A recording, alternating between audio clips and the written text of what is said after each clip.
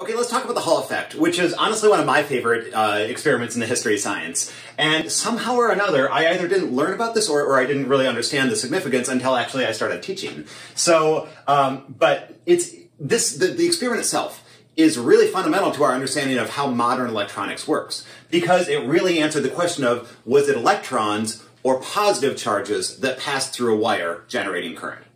And as we all know, now the answer is electrons, what we call negative particles, which, by the way, that itself is an unfortunate convention that we just decided we're going to randomly give a negative sign to the charge that these electrons are. So really, if you think about current, what we call conventional current is the opposite direction of the electron flow. And it was Hall that actually discovered that. So let's talk about how you would actually figure that out. And this is just, it's really simple, but also really powerful how to determine this. So if you haven't heard about this before, I encourage you to pause the video and to just kind of devise an experiment where you could actually measure whether it's positive or negative particles passing through a wire at, leftwards or rightwards, whatever, respectively. So now that you've unpaused it, let's talk about how he did it. So the first thing we're going to do is we're going to provide a voltage source here. So we're going to link a conductor here, a typical wire, and we're going to push current out, what we call conventional current. We're going to push current out that way. And we now come to a solid 2D conducting plate. So think about it in terms of just like a thin slab of copper where the charges that are passing through the wire here, now they can travel not only forwards, but they can also kind of separate left and right. So it's, it doesn't have a vertical extent here. So in other words, if the particles are moving and they want to move up, they can kind of travel along the top lane there. If the particles are moving and want to travel down, they can travel on the bottom part of this slab of copper. And so now, typically what would happen if you run this experiment, whatever particles are moving, whether they're positive ones going that way or negative ones going that way, if you just crank the voltage on, whatever the thing is that's moving will more or less go right along the center here. Or at least an equal number will pass on the left and the right, or the top and the bottom, if you will, whether they're going that way or this way. However, once we change something about the setup, it's going to fundamentally change the prediction that we're going to see. So, first of all, how would you measure whether there's an excess of, well, no, actually, we'll get to that in a moment. So what we're going to do is we're going to, when we turn on before we turn on the voltage supply, we're going to induce an external magnetic field. So we're going to have some magnetic field that points into the board at all directions here. And now within the conductor as well. So I'm just not drawing it there so we can see the path of the hypothetical particles. So there's a magnetic field that points into the board. And what's going to happen now? We can make two different predictions. And I'm going to do them in red and in... I'll do them in red and in green. Let's redraw this as... yeah. Okay. So if we have, first of all, positive particles, which I'll do positive particles in green.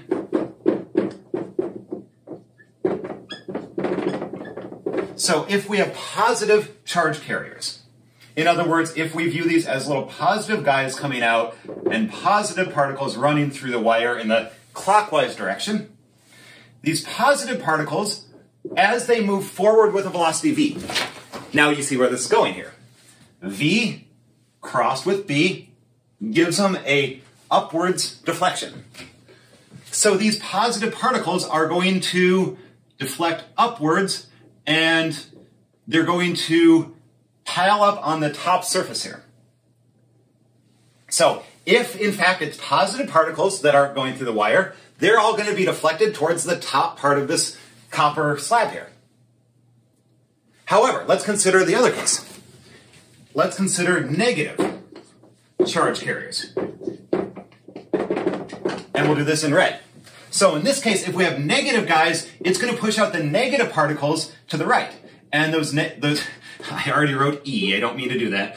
Those negative particles are going to travel counterclockwise through this wire, but they both produce what we call the conventional current of that. So as these negative particles get spat out here, let's consider what they're going to do. These negative particles, I'm using my left hand now because they have a negative sign. They're going to feel a magnetic force as well, V crossed with B, and it also pulls them up.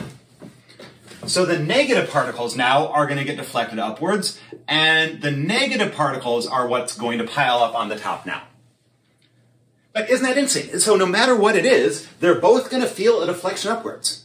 So if you're physically trying to, like, if you like paint a random charge carrier like green or whatever, and if you try to watch it through this, no matter which way it's going, you're going to see it rises up in this section of wire. No matter whether it's going that way or that way. So it's almost like they both give the same prediction, except there's a very easy way to know which particles they are rising towards the top. And here's how.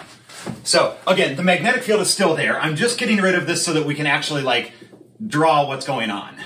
And I will add it back a little bit here. So we have a magnetic field. That's all I'll show there. And if we have positive charge carriers, those positive charge carriers will pile up on the top. And now the way to measure that is we hook up a voltmeter. So I'm going to take some other external voltmeter. I'll draw it in blue. Now I'm going to write the voltmeter here, and it's going to tell me there is a positive differential going from the top to the bottom. So if I have the positive lead there and the negative lead there. So it'll tell me there's a positive differential if all those positive charges are piling up on the top part of that copper conductor. Now, let's consider what happens here if it's actually negative particles that are passing through the wire instead. So we have that same voltmeter hooked up, but now if those negative particles are coming from the right and they're piling up, instead of a positive excess on that top surface, we're going to build up a negative excess. And that's the measurable difference here. That voltmeter will now read a negative differential, again, from the top to the bottom plate here. And that tells us, this is exactly what we find. That tells us that it is, in fact, negative charge carriers going against what we typically call the conventional current. So this was the measurement that we found, negative charge carriers. Because we see that it's the negative particles being pulled upwards, not the positive ones, creating that negative potential difference there. So isn't that really cool? It uses the same prediction to to actually determine which of the particles it was. They're both going to rise up. Let's measure that voltage difference after we've separated them magnetically. So I think it's a really nifty experiment. And this is, in fact, how we know that it's negative. Now we call them electrons, of course, valence electrons, in fact, that pass through a conducting plate and not positive ones.